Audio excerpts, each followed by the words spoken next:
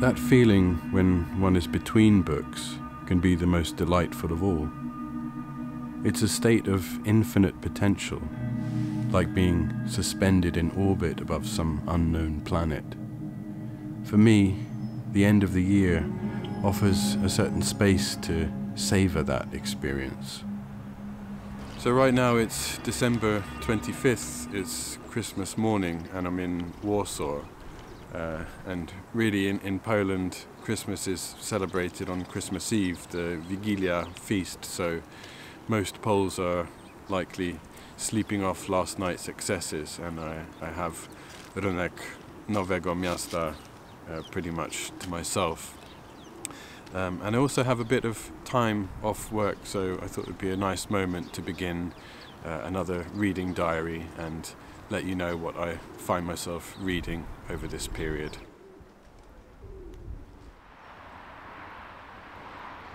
In about a week's time, I'm going to be heading to Paris for several days. So I found myself in the mood to read some French writers. And in truth, I've never really dedicated that much attention to French literature. Of course, I've read many French writers, Flaubert, Rimbaud, Camus, Zola, and so on. But I've never really given it the same kind of attention that I've given to German or Polish or even Japanese literature. So I thought it would be exciting to discover some things that were new to me. I adore the spacious liminality of the time between Christmas Day and the end of the year. Time torn off and deliciously unused.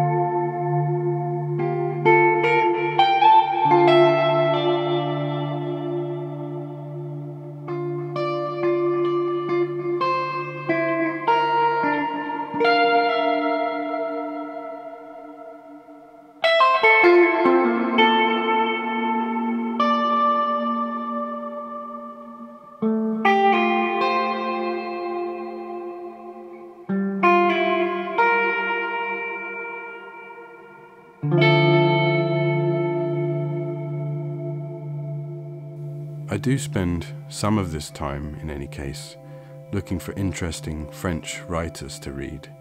In particular, I really wanted to find some French horror, and as it turns out, it's not that easy to do. At least for me it wasn't. Looking for French horror writing in translation. But after a little bit of research, I stumbled upon the name Claude Seignolle, who seemed to represent just what I was looking for. He's a writer of weird tales that draw on a really rich tradition of French rural folklore, so I just had to check it out. In addition to being a writer of fiction, Claude Seignolle was also a respected folklorist. In 1937, he published, along with his brother Jacques, the well-received book Le Folklore du Oulipo, and in the 1990s, a 4-volume collection of regional folk tales from all over France. He's also published work on the figure of the devil in the popular tradition, but I was most curious about the way he would channel this knowledge of folklore into fiction. I'm currently about halfway through the first novella in a collection of 2 novellas, and the publication is The Accursed. It contains Malvenu and Marie the Wolf, and I'm really intrigued by it so far. I'm enjoying it tremendously. It's really well written, and it's a kind of slow burn folk horror, which is something I absolutely love. It's set in a rural community and focuses on one particular farmstead and its land. and its chapters alternate between two successive generations on the same land. The story centers around the figure of a young daughter of a Breton farmer. Her nickname in the village is Malvenue, a name which, as I understand it, carries connotations something like bad seed or of ill origin. The story progresses as a kind of unearthing, both literal and metaphorical, of the origins of her own destructive impulses, which are intimately entwined with a buried statue in a patch of land which has lain uncultivated for centuries. I really love its emphasis on the land itself, its focus on labour and toil and the sort of unforgiving nature of the landscape that surrounds its community. Indeed, the opening begins with the whole village asleep in their beds. Each person slept the same deep, laborious sleep, their muscles still preserving the rhythm of the day's work and sometimes harvesting in the void. The women moaned with exhaustion. They felt a twisting in their loins, as if they still really were hoisting up the loathsome swaths bristling with hostile thistles. It strikes me that there are certain similarities to M.R. James, which is really not what I was expecting when I picked up this book. I mean, not in terms of its characters. There are certainly no sort of bumbling academics in the picture, but there is an emphasis on local history, and there's also an artifact of somewhat sinister provenance at the centre of the narrative, which is something that M.R. James often does. And in particular, there's a patch of land that mustn't be disturbed, that is considered to be cursed, that really reminded me of The Rose Garden, which is one of my favourites of M.R. James's tales. The motif of bad land is a familiar one, but its very effective evocation in this book not only draws on the idea of folk memory or communal memory, the ways in which it is embedded in the landscape, but also announces one of the book's central concerns, the necessity of a reverent stewardship of the land and a condemnation of its unrestricted commodification.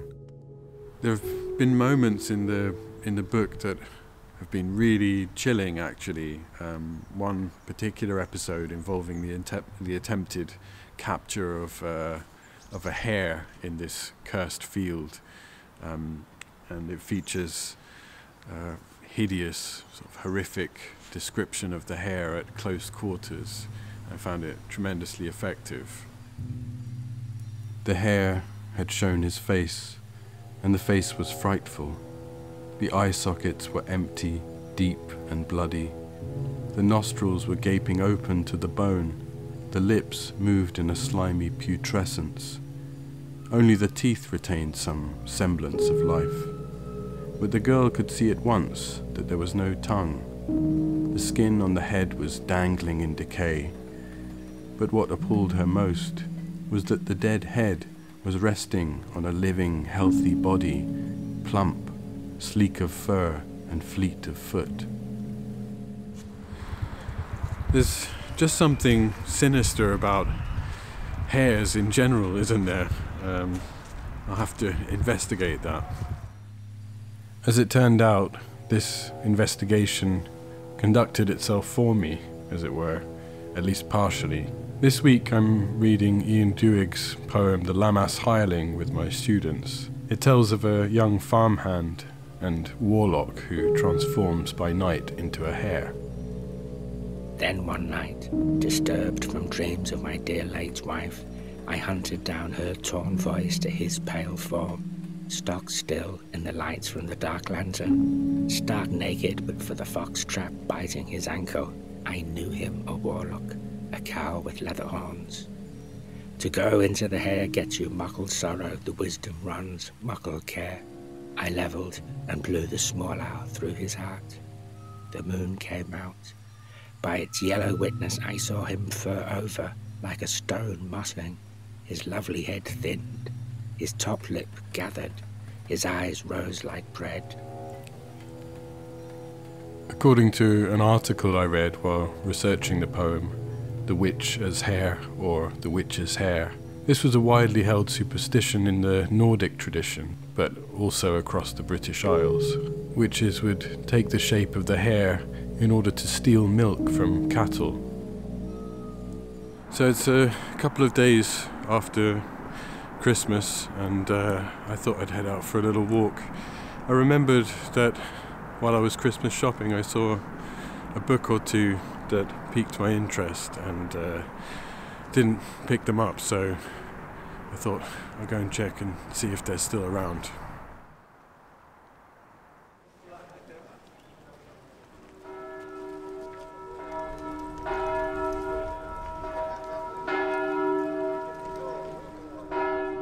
I take a little walk to the catchily named Główna Księgarnia Naukowa imienia Bolesława Prusa, where you can find a fair selection of books in English.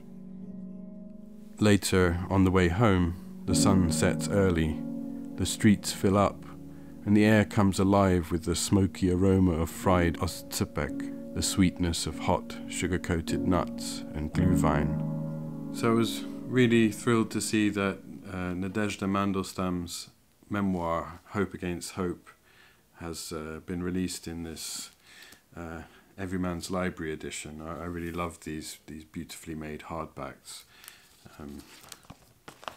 I've got quite a lot of them, and yeah, they're just wonderful quality, I think.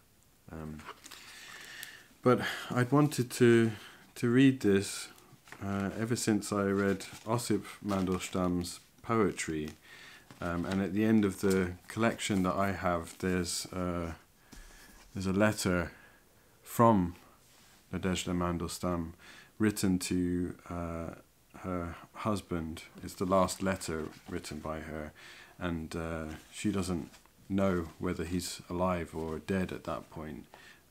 He's been sent off to a labour camp. And yeah, I thought it was really beautiful, particularly this passage. This is from the 22nd of October 1938.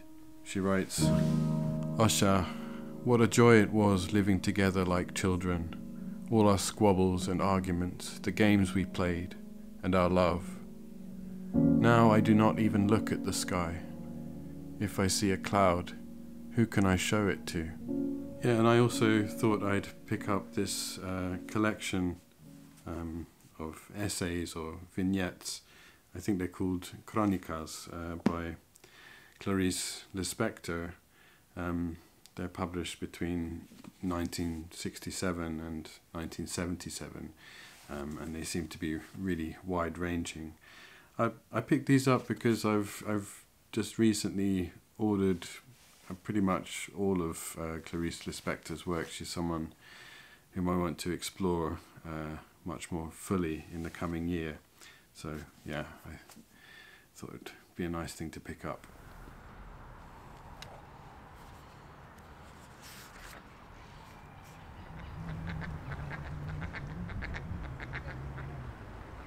So I finished Malvenu, the first novella in the collection, The Accursed, and surprisingly in the second half it really loses some of that patience I was talking about, and the pace really picks up.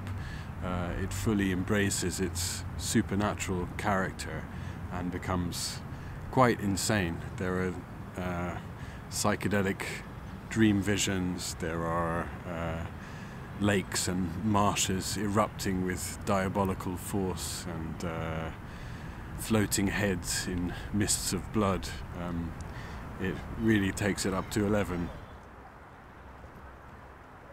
I confess that it lost a little bit of its charm for me. I mean, I'm a reader who really enjoys sort of slow burn, atmospheric horror, and I really value that patience in a writer. But despite that, there was still some really arresting imagery, particularly around the transfiguration of stone into flesh and flesh into stone, that carries this quite disturbing, almost erotic character to it. And I did really enjoy its emphasis on generational trauma, inherited grief, and the burden of the land. This embedded notion of a necessary respect for the land that's learned with difficulty by those who want to exploit it.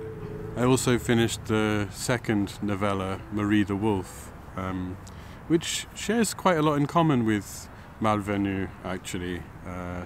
It's also set at the end of the 19th century, as Malvenu partially is, and at its centre it has a sort of persecuted heroine whose sexuality and desirability gets bound up with supernatural forces. And it also seemed to function as a sort of critique of the class structure. At its core is this sort of ill-fated match between the son of a landowner and the daughter of a tenant farmer. And given that it's something of a taboo, it allows for rumours and superstitions about witchcraft and devilry to really run wild.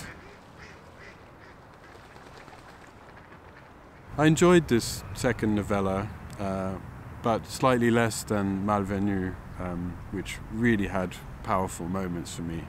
And I find myself still intrigued to explore Claude Seigneur's work a little bit further. So if any of you have read him before or think there's something that's really worth exploring, just let me know in the comments and I'll try to check it out. So I think I'm going to turn away from French horror for a little while. I think perhaps I've had my fill for now. And find something maybe a little bit more experimental in nature.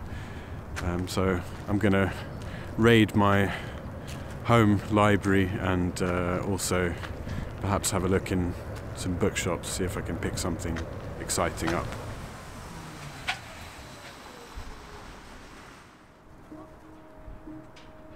I make my way to the delightful little bookshop in Stare Miasta, Inne Historie. I find myself heading there pretty often. While I don't find anything in French that intrigues me, I'm very excited to find a copy of Stanisław Wyspiański's play The Wedding, or Wesele, which I didn't know had been translated. Wyspiański is an artist and playwright, and a central figure in the Young Poland or Młoda Polska movement. I have friends who adore the play and have encouraged me to read it, so I'm very keen to do so. It's hugely important culturally here in Poland. It's a set text in school, and there's also been a film adaptation by Andrzej Wajda, one of Poland's most celebrated directors. I promise my Polish friends I'll get to it soon. For now, though, I'm going to stick with the French for a little while.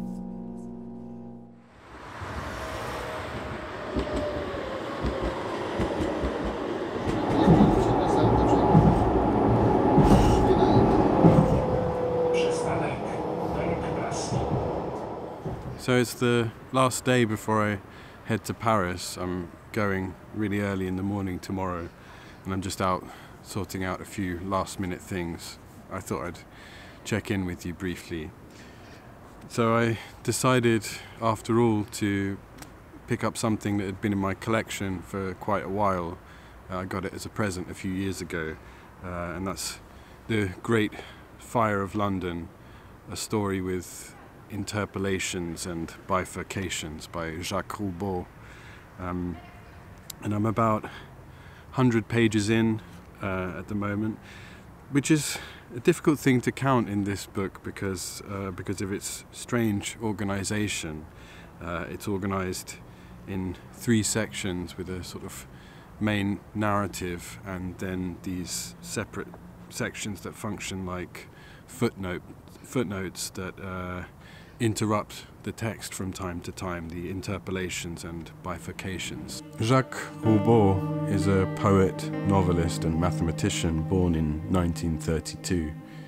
He's a member of Oulipo, a group of writers and mathematicians whose aim is to extend the formal and stylistic boundaries of literature through the imposition of various linguistic and compositional constraints. Oulipo, for anyone who doesn't know, stands for Ouvroir de Littérature Potentielle, or Workshop of Potential Literature, and its members have included such famous figures as Georges Perec and Raymond Queneau. It's quite a challenging book to read. It poses not only intellectual and conceptual challenges, but also physical ones. It requires the reader to have 3 separate bookmarks on the go at any one time because of how often you flip back and forth between the sections.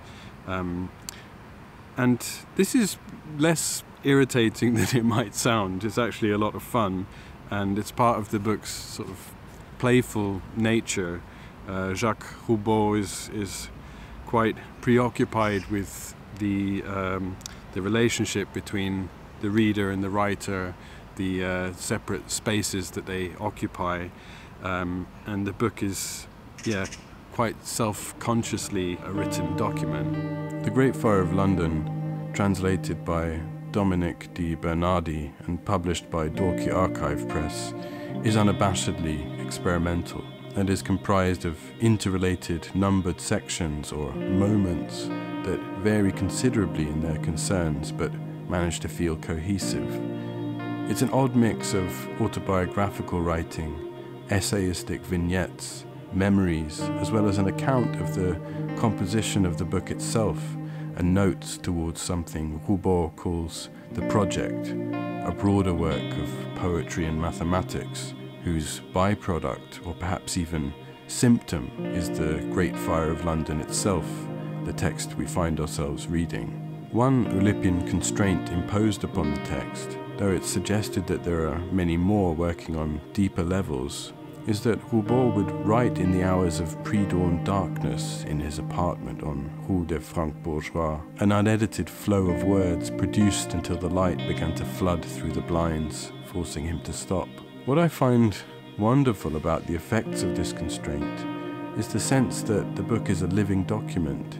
It's a kind of sentient text in the process of its own unfolding self-discovery. What we observe as readers is the meandering journey as it takes shape.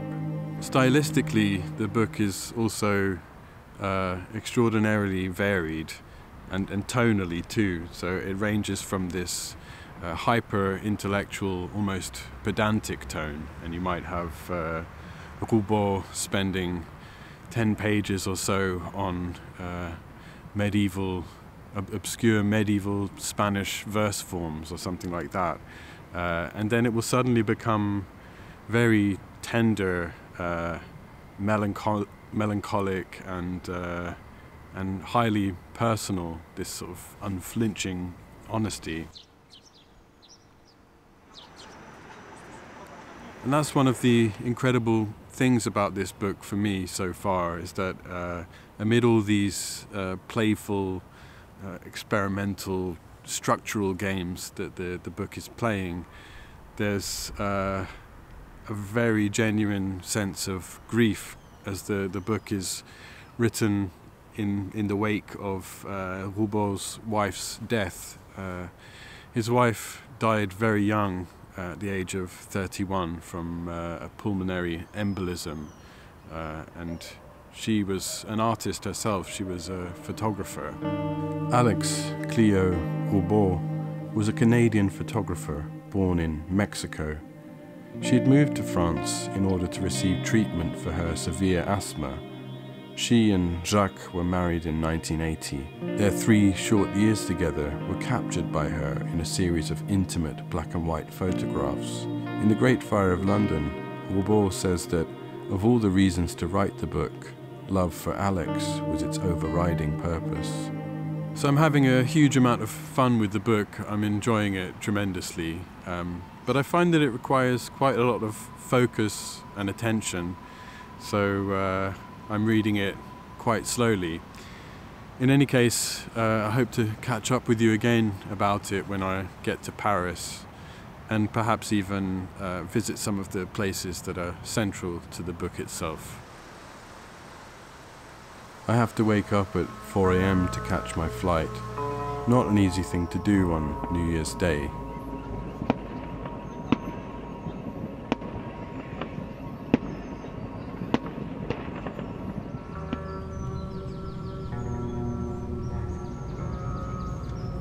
I arrive in Paris somewhat sleep-deprived, pursued by the rain clouds that will be my intermittent companions throughout the trip, though I'm soon reinvigorated by the city's grandeur.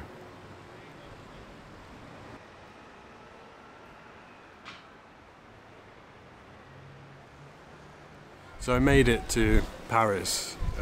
I've been here just over a day, and the weather's been so terrible, it's been quite difficult to find a moment and a spot to sit down and talk to you. But right now, it's early afternoon. I'm in Jardin des Plantes, and I thought it'd be a nice moment to catch up.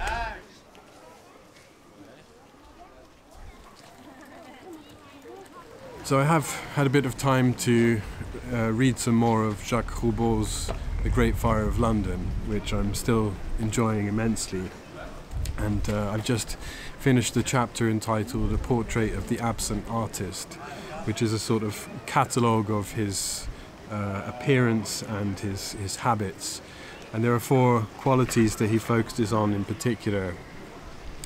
His life as a walker, as a swimmer, as a mathematician or counter, as he puts it, and finally his life as a reader. And they're quite kind of joyous celebrations of those activities.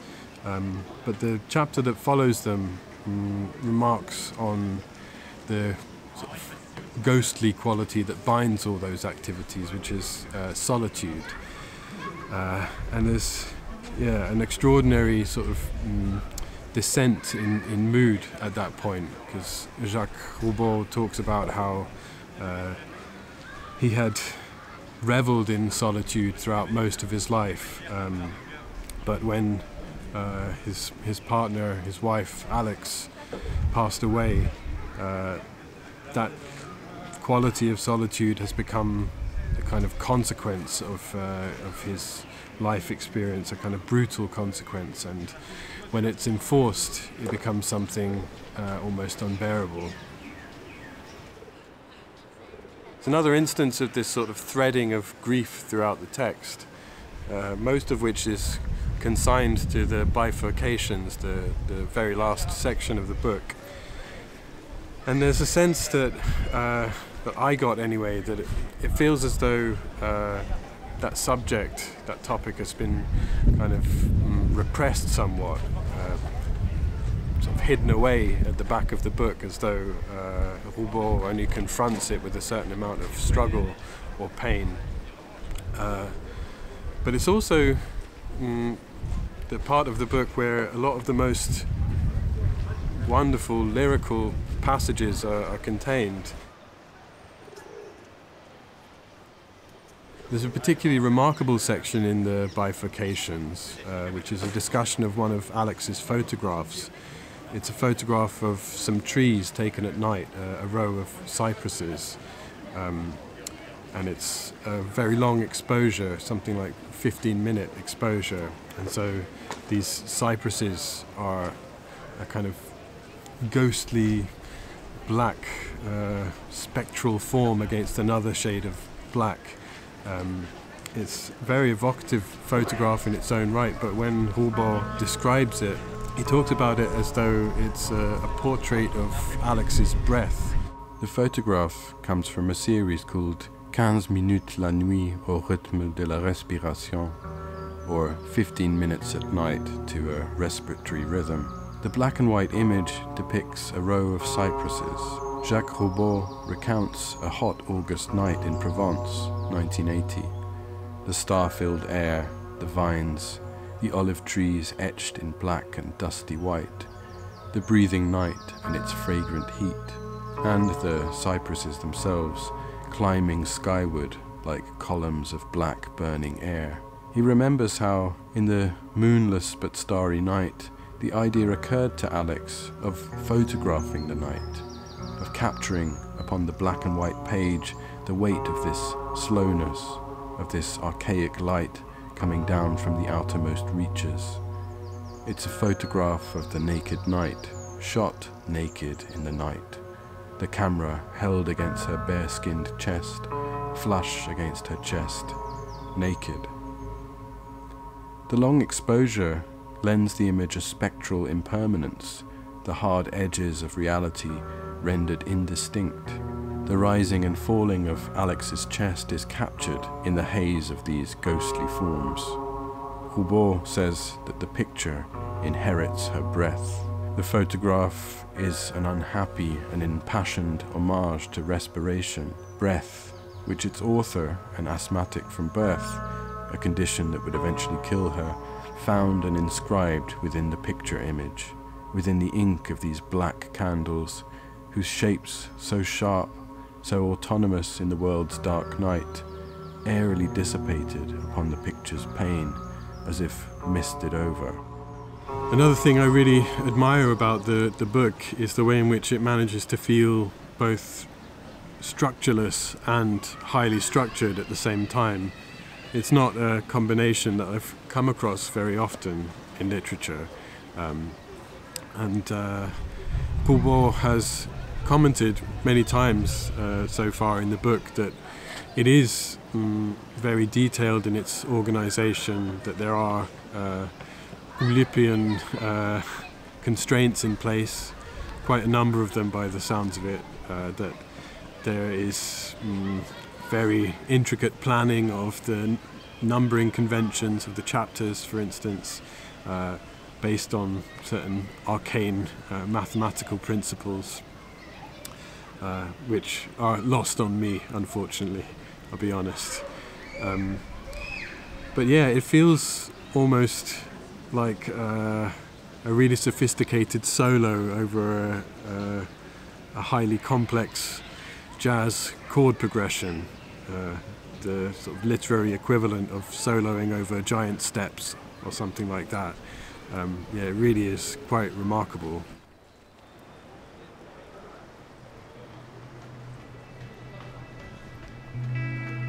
The symbolist painter Gustave Moreau lived at number 14 on Rue de la Rochefoucauld. Towards the end of his life, he began to inventory his artworks, turning his home over to his legacy, a museum that would commemorate his life's work.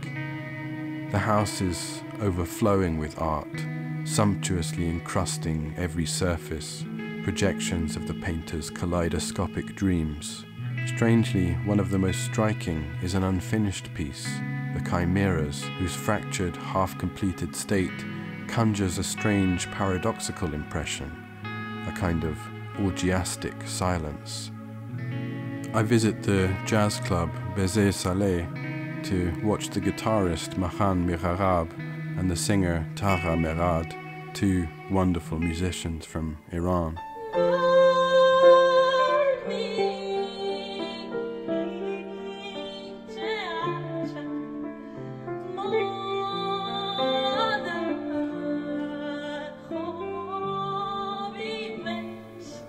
One of the necks on Mirarab's guitar is fretless, allowing him to access microtonal scales reminiscent of the Persian oud. It's wonderful to watch him play.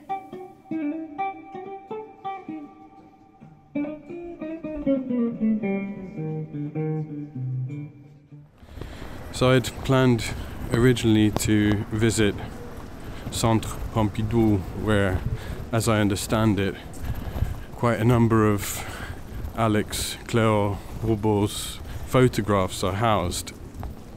But I wrote to them, and it turns out that the particular photograph I wanted to see is no longer on display. And so instead I'm going to go and see if I can find the building in which the Great Fire of London was composed. In the Gallimard bookshop, I find a huge book collecting all the important literary addresses in Paris. Under the name Jacques Roubaud is an entry for Rue d'Amsterdam, but I'm looking for another.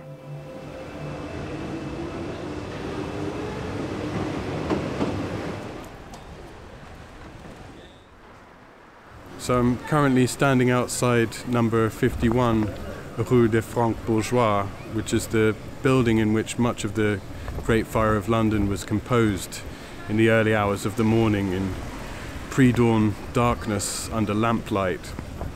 And it's quite poignant being here, knowing that Roubaud insisted that to write down a memory was in some way to erase that memory, and knowing at the same time that Roubaud was forced to leave this place in order to escape the emptiness left behind after Alex's untimely death. Of this address, Roubaud writes, "I'm going to leave this place. I have no life here. Time is suspended. The destroyed black lines, the incinerated time, black, silent and empty, of my bereavement in this place where nothing has moved for 33 months, held and bound me, abolished all movement."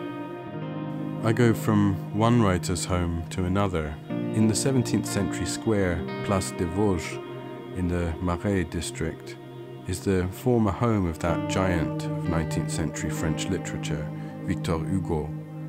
He had lived there in the 1930s and 40s.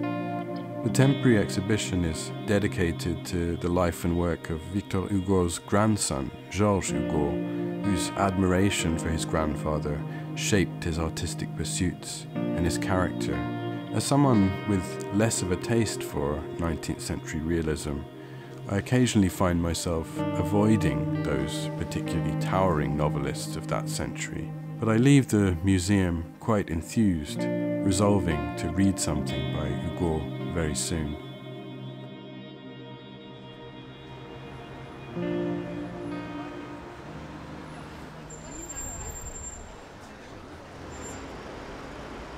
So it's my last full day in Paris today.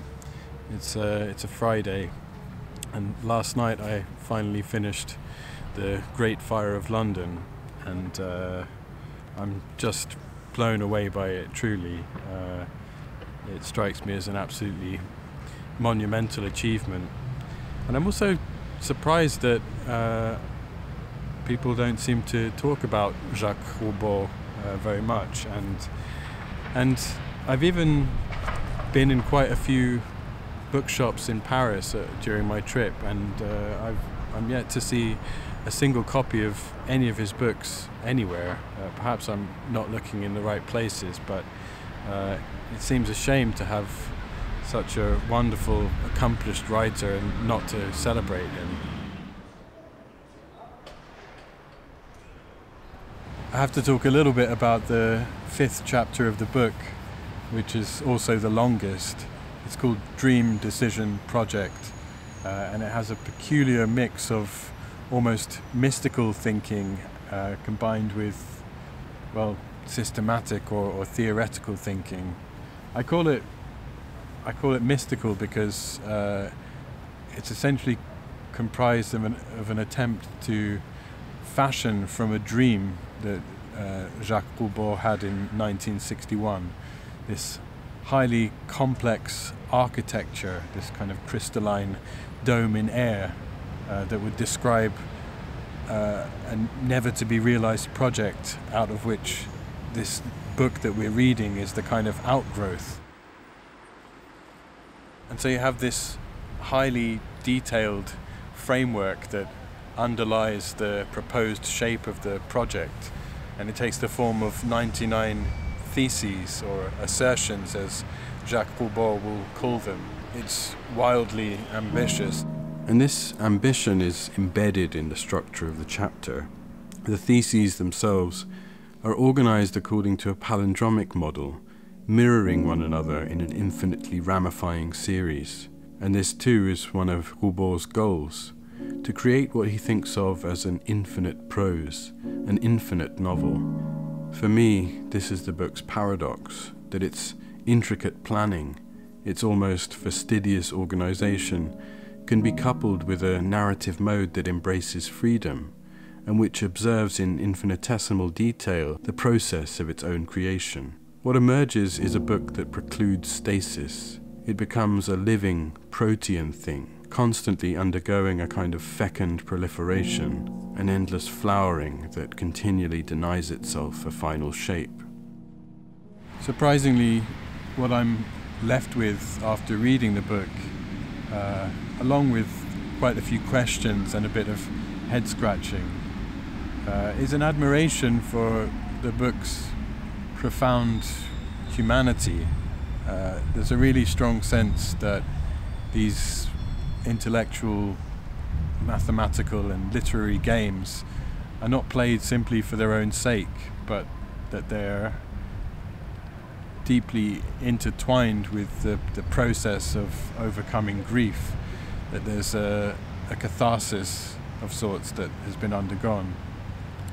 And that's quite an amazing thing, I think, to be left with both an intellectual thrill but also a very genuine emotional response. It doesn't happen too often, I think.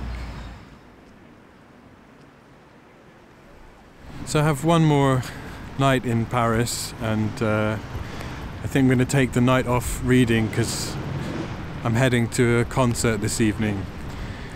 But that gives me a bit of time to decide what to read next, and I think I'll go with one more French thing to make it a hat-trick, and I'll let you know what I choose. In the Syriaque Catholic Church, Saint-Ephrem, by candlelight, I watch a performance of a Brahms cello sonata by the young and tremendously expressive cellist Krzysztof Michalski, which unfortunately I can't show you here, but it made the last night of my trip wonderfully memorable.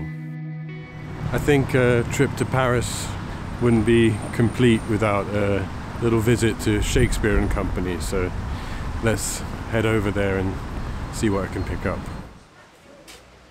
I'll let you know what I picked up there when I get home. I have a hard time falling in love with capital cities. I spent my entire life living in them. They can be harsh, stubborn in opening up their petals. But one thing is certain. Paris isn't shy about being a city for lovers of literature. Bookshops are to be found on every corner. It really puts London and Warsaw to shame in that regard, and that's enough to melt my heart just a bit, and indulge in some of that begrudging admiration that an Englishman can occasionally have for the French. I like Paris, I like sushi. Sushi? Yeah. Good sushi in Paris? Sushi, life is good. Perfect. Take care, man. So I wanted to let you know what I picked up in Shakespeare Company while I was there. It's been around 12 or 13 years since I was there last, and this time I found myself slightly underwhelmed by their collection. It just struck me that for a bookshop with a certain avant-garde pedigree,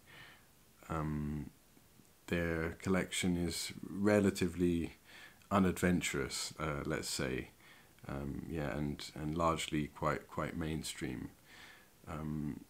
But nevertheless, I found some things that were of interest to me, so I'll just share them with you.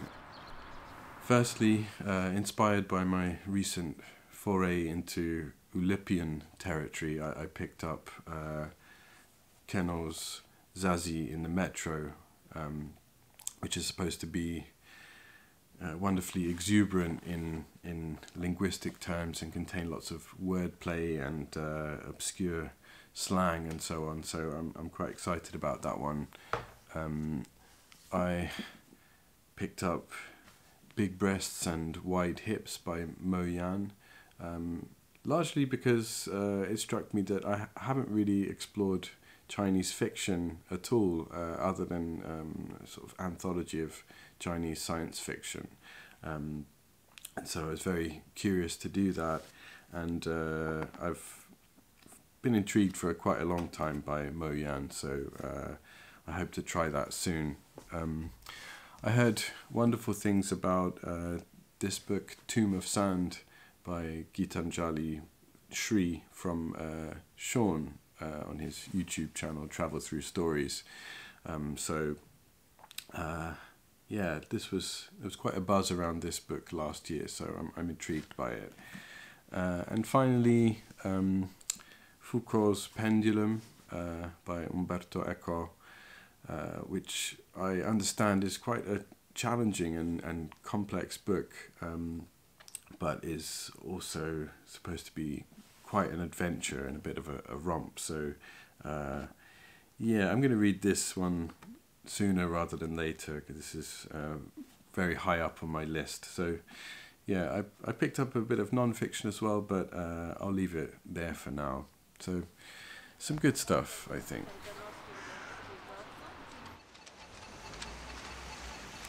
So I'm back in Poland now. I've been back about a week, and I'm back at work and so on. But I thought I'd add this little coda to my reading diary and let you know that on the plane on the way back from France, well, largely on the plane, I finished Georges Bataille's Story of the Eye, which is a remarkable little book, I think. I found it as engaging as I did perplexing. It's, I suppose, a classic of erotic and transgressive literature.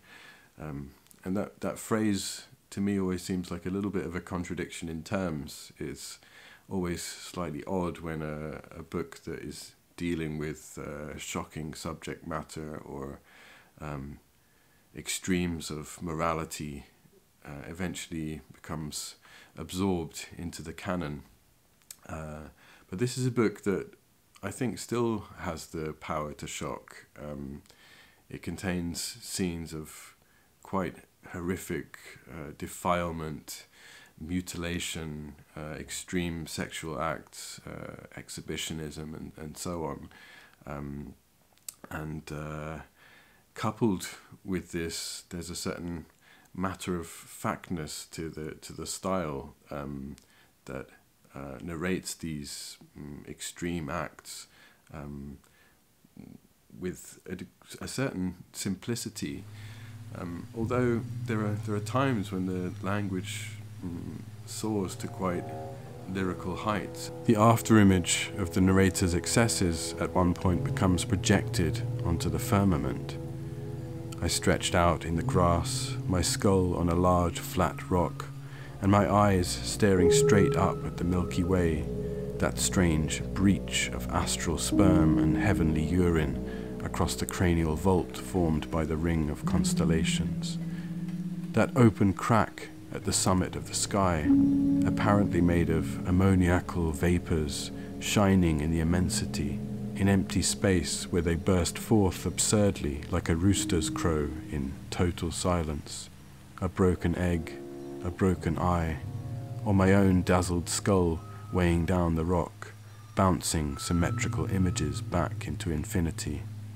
The book becomes particularly fascinating, I think, in the context of Bataille's closing remarks in the book. And the aim of these remarks seems to be largely to elucidate some of the sources of the symbolism within the narrative, and also to give a certain insight into the operations or subconscious processes of the erotic imagination.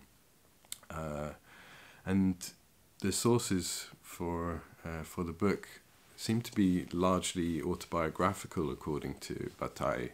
So he details his experiences as a young person, dealing with a very, very sick father, and often helping him or having to help him to urinate and so on.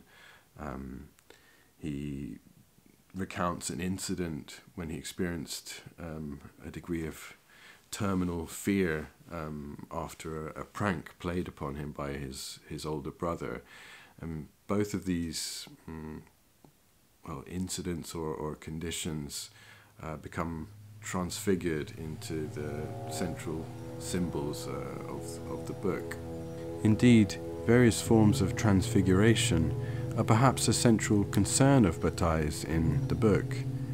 In the essay by Roland Barthes, Metaphor of the Eye, which is included in my edition, the story is read exclusively in terms of a single image or object that recurs in various forms, each time slightly transfigured.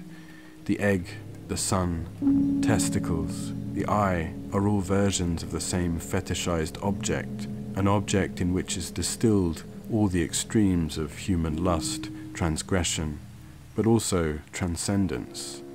I was left thinking by what was really an aside in Susan Sontag's Pornographic Imagination, which is an essay also included in this edition that I've got, about the degree to which transgression itself represents a form of escape by stepping outside of societal strictures, or if in fact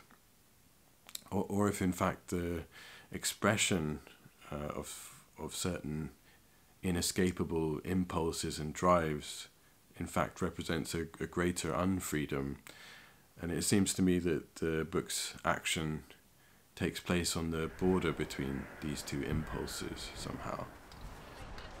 The book's final act takes place in Spain, in Seville more specifically, and the sort of culminatory act of transgression takes place within a chapel, and I was particularly struck by this, not only because of the shocking content of that scene, but also because of its setting.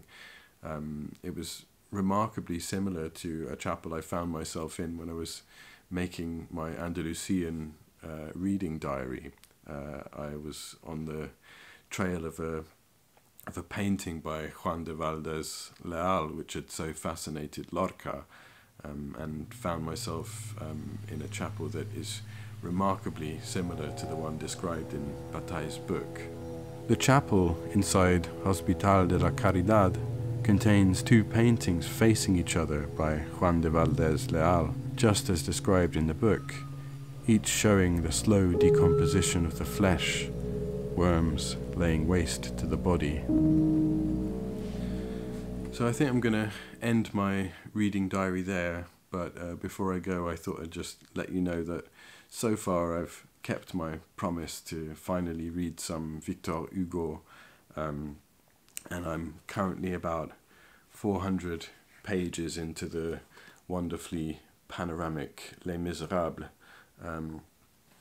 and overall it's about 1,400 pages, or just over that, so I'll likely need a bit of encouragement to finish it. In the comments, let me know who some of your favourite French writers are. I'd love to continue exploring. If you enjoyed the episode, please consider subscribing to the channel or sharing it somewhere online. It always really helps when you do that. Thanks ever so much for watching, and I'll see you next time.